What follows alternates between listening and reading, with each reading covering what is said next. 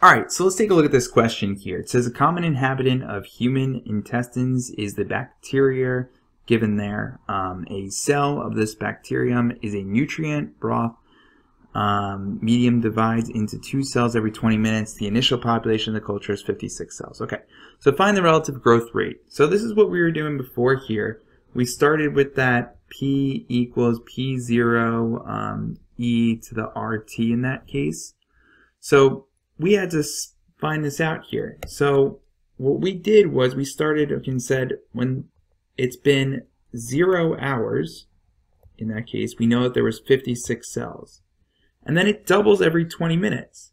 So it becomes 112 when it's been 20 minutes, which is 1/3 of an hour. So all we did then was we just had to substitute that into our problem here.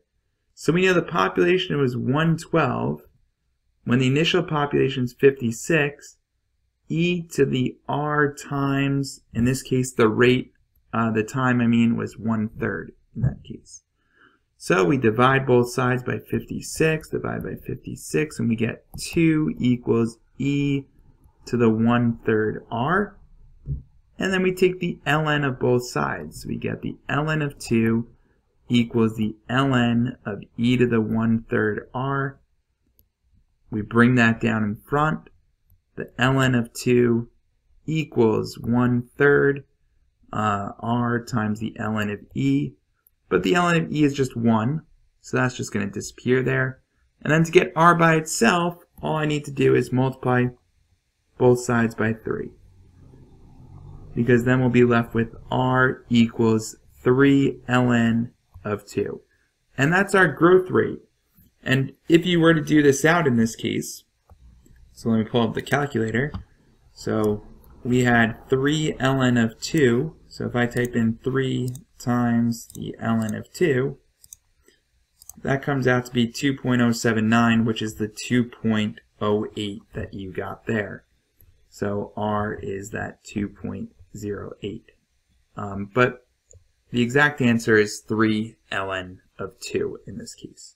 So B there, it says find an expression for the number of cells after T hours. Well, this is very easy. All you need to do then is put that value back into your equation here. So P of T, in that case, would be our initial population, which is 56, times e to the r, which we just found out, which is 3 ln of 2, times t. And that's going to be your answer to this second one here. Now, I don't know if your teacher is going to have you put in 3 ln of t times 2, or if your teacher is going to use the 2.08 from the last question. So it's either going to be this, or it's going to be 56 e to the 2.08 t in that case. One of those is the correct answer to that. I usually like to keep it exact, but since the last answer you got was 2.08, then it might want you to use that value for the next one here. Okay, and then the question says find the number of cells after 8 hours in this case. Okay, so then all you need to do is substitute into your equation t is 8. So you're going to put your t is 8 into that equation there. So if I did that, I would get 56 times e to the 3 times the ln of 2 times 8 in that case. And if I do that out, that's how many cells there are. That is a pretty large number in this case. So we'd copy that number over, and that was, I'll just write it down here, the 939524096. Okay. So 939 million in that case. All right. And then it says, when will the population reach 20,000 cells? So that's when we want to know the population, P of T. I want to know when that is 20,000. So basically I need to solve this equation for how long that's going to take T to do this. So in order to get our main answer here, I'm going to divide both sides by 56 in that case. So let me bring this back over here. Oops. Okay. So we're going to do the 20,000. Oh, let's try that again. We're going to do the 20,000 divided by 56, which gives us that number. Okay, so 357, yada, yada, yada. So 357 point whatever that came out to be. And then on this side we have e to the 3 ln of 2 raised to the t. So this is roughly 1/4. Now when you're doing this out, I would tend to keep the whole number in your calculator. So to get t now, I have to take the ln of both sides. So I'm going to take the ln of that whole number and then the ln of this side in this case. Okay. And then again, according to log laws, I can bring my exponents down in front.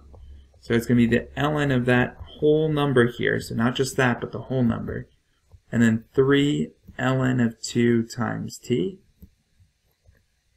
Okay. In that case.